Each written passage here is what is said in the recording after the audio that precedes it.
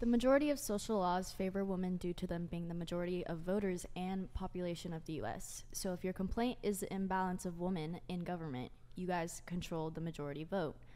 Patriarchs work. Matriarchs always fail. There's never been, we don't have any recorded matriarchies. So this whole matriarchs fail thing, there are no recorded matriarchies. We have no idea what the it looks like.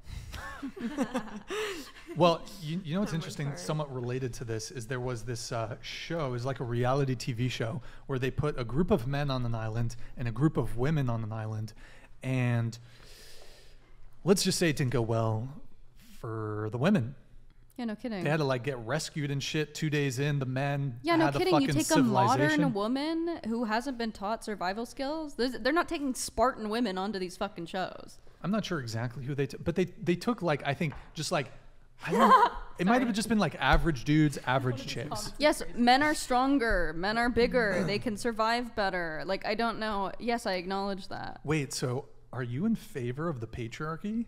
I think that do you kind of like the patriarchy could work. It could work. It could work. You're about to be ostracized. It's like as capitalism. A It's capitalism. Oh, okay. I think that I love capitalism. I have some criticisms, right? Okay. I have some criticisms of the patriarchy. She's got some criticism. I think that you could be a feminist and still be invested in women's interests and believe that the patriarchy is our best bet.